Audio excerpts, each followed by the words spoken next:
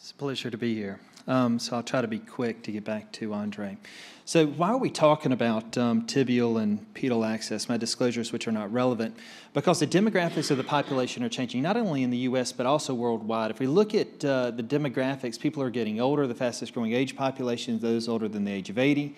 1 out of 4 Americans now over the age of 65 have diabetes, and the number one cause of renal insufficiency, diabetes. Why do I mention this?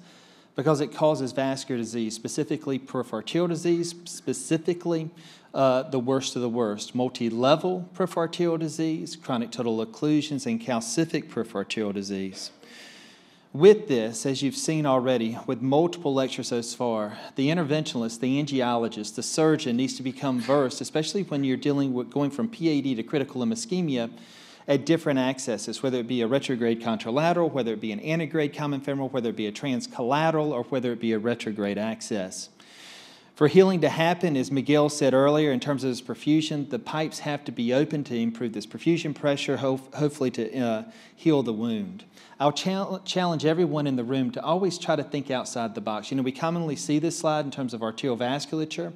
You just don't look at it as the superficial femoral artery, the profunda, the popliteal, and 3 tibial vessels.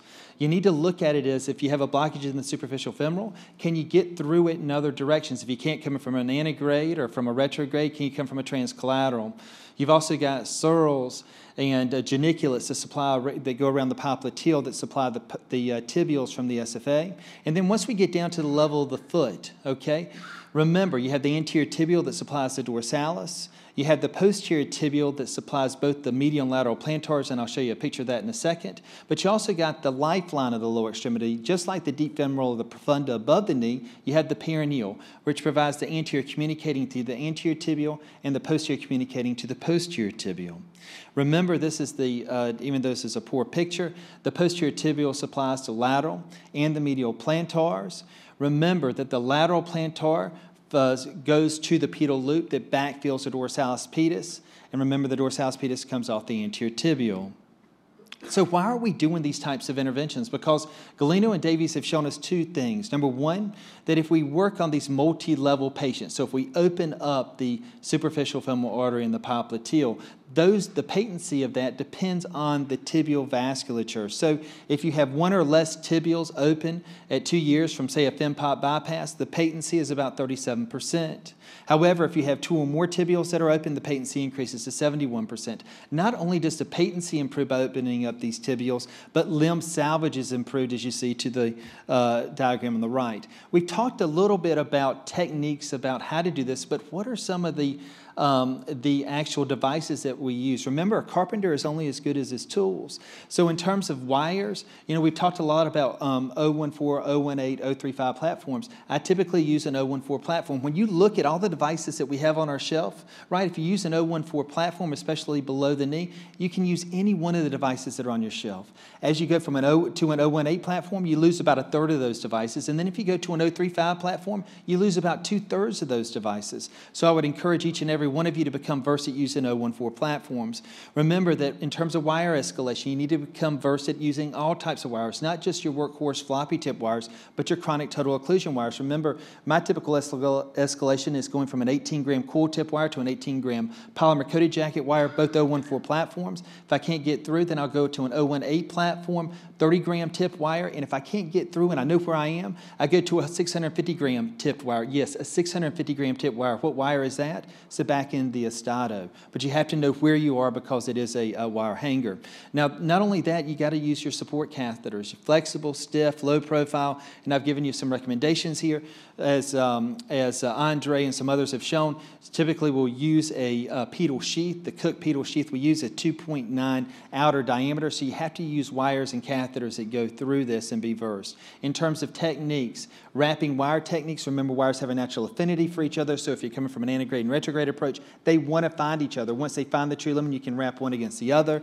Double balloon technique, finger of guide technique, reverse cart technique, whatever you want to call it, where you blow 2 balloons up and fenestrate the lumen, and then taking out the third dimension or snaring the wire, as Andre showed very eloquently. Let's talk about a couple cases. 68-year-old female, typical comorbidities, a right great toe ulcer. We would think from an angiosome concept that would be the anterior tibial. As you can see here, you have significant disease at the level of the popliteal. The anterior tibial is open proximally, and you have initially a TP trunk, but the peroneal and posterior tibial occlude. What's interesting about this patient is they had normal ABIs. Why? Because we always measure the ankle brachial indices in the normal vessel. So if you have a normal flow to that vessel. However, as you can see here in the right part of the slide, the anterior tibial occludes at the ankle. You have 2 islands of reconstitution of the dorsalis pedis.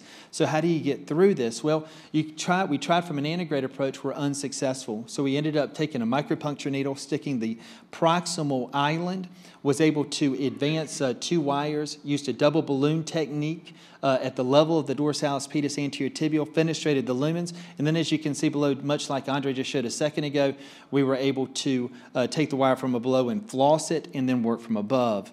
As you can see here, we still had the pedal sheath in from below. We ballooned the proximal portion of the dorsalis pedis. We then removed the pedal sheath, take a floppy tip wire down around the pedal loop, and then balloon the pedal loop. And as you can see here, we now have complete flow around the pedal loop and reconstitution of the dorsalis pedis, ultimately healing the wound. Second case, 80-year-old male, typical comorbidities, non-healing ulcer on the heel of his foot. Again, this would be the peroneal or posterior tibial arteries that we would be trying to improve blood flow to. As you can see here, this was the angiogram, more or less no patent tibial vessels. The anterior tibial is occluded proximally. The TP trunk occludes, and you have a diffuse array of collaterals that actually fill the peroneal, and it provides the posterior communicating to the posterior tibial and the anterior communicating to the anterior tibial. So the objective was to improve flow to the peroneal. Much like Andre just did, we accessed the peroneal from below, opened up the peroneal, ultimately supplying flow to the foot, as you can see here.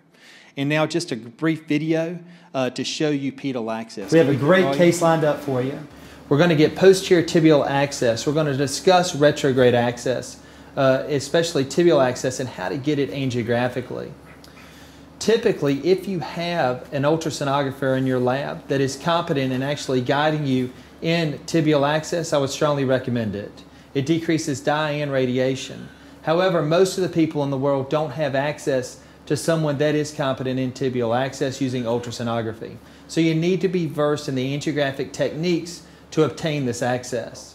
So for posterior tibial access, to access it angiographically, remember the posterior tibial artery is medial.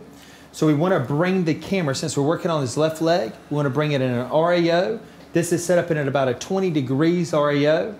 Remember, when we take the needle, it is going to be parallel to the beam, okay, and perpendicular to the vessel.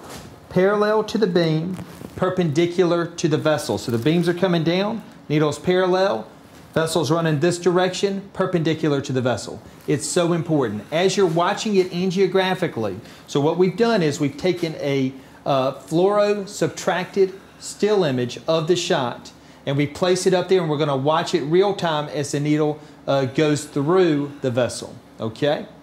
So let's do this. And sometimes you can feel it pop, and usually I have someone watching as I do it. Got it. To see when I get blood flow. So we've got good blood flow, as you can see. It took a matter of maybe 5 seconds to access. Okay, so if you're comparing angiographic access to ultrasound access, it's just as quick. You just have to use these techniques. If you look at the hardest ones to access, typically the posterior tibial is the hardest, peroneal is the next easiest, and anterior tibial is the easiest. The reason why is the anterior tibial is held in place and it's superficial. The peroneal is held in place even though it's deep. You have great landmarks with it being behind the intraosseous membrane. So you feel one pop, and then right behind that pop is the peroneal. But the posterior tibial, even though it sometimes is a very large vessel, it tends to move. It's not held in place. So it tends to roll off your needle. All right, so we're set up for peroneal access. So let me show you how to do this. The first thing we're going to do is take a fluoro-subtracted shot so we know exactly where we're going. And then we're going to access the leg. That's good. For the peroneal, remember, we're going to splay our camera, LAO, since it's the left leg, so you splay the tibia and fibula. The peroneal will run right in between it. Then we're going to take a micropuncture needle. We'll go through, we'll feel one pop as we're going in. Okay, that pipe will be the intraosseous membrane, and then the second pipe will be the peroneal artery that lays right behind it. So what we've got now is we've got the peroneal access in place. Did you get this, Dave? Yeah. Peroneal access in place. It was pretty straightforward. It took us less than 10 seconds Thank you to get very it. much. Remember, So we the needle can should be roll to parallel Andre's to the beam, case. perpendicular to the vessel. You'll hit the vessel. You'll hit the intraosseous membrane, which will be your first pipe, and then right behind the intraosseous membrane is the peroneal. Again.